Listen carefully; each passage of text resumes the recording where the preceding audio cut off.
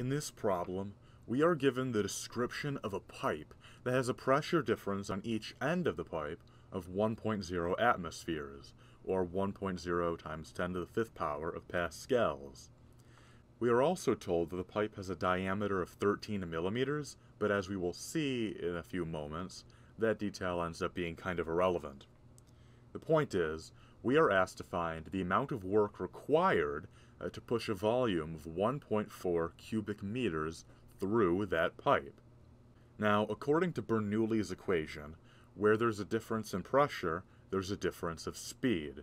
And if there's a difference in speed, that means an acceleration is taking place somewhere. So we can be sure that there is some work happening here.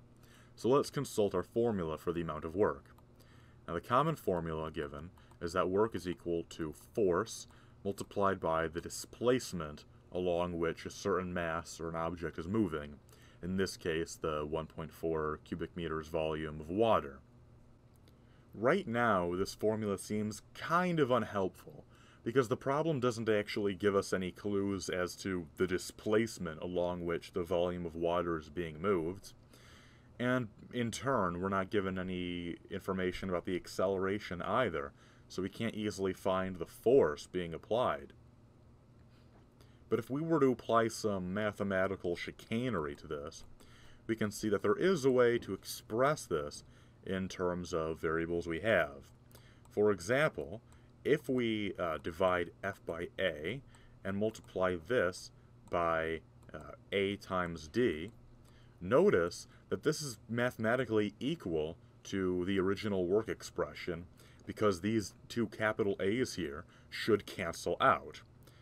However, if we take capital A to refer to a cross-sectional area, then all of a sudden this can be written in terms of variables we do have, because force divided by a cross-sectional area is equal to pressure, or a pressure difference, and the displacement along which the water is moving multiplied by the cross-sectional area of the pipe through which that fluid is moving is just going to be equal to the volume of the fluid we're trying to move in the first place. So now, all that's left to do is to plug in the pressure difference and the volume of water that we're given in the problem. Multiplying the pressure difference, 1.0 times 10 to the fifth power of pascals, times the volume of the water, 1.4 cubic meters, gets us an amount of work of 1.4 times 10 to the power of 5 joules.